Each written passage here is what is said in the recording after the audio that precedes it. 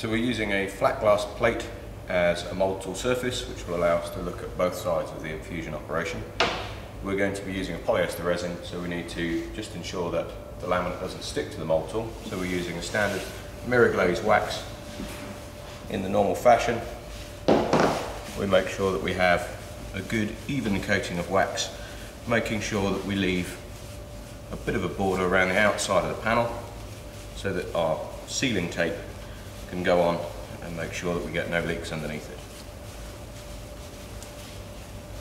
Having ensured good even coating of wax on, this is the second wax coat, we then polish to a mirror finish.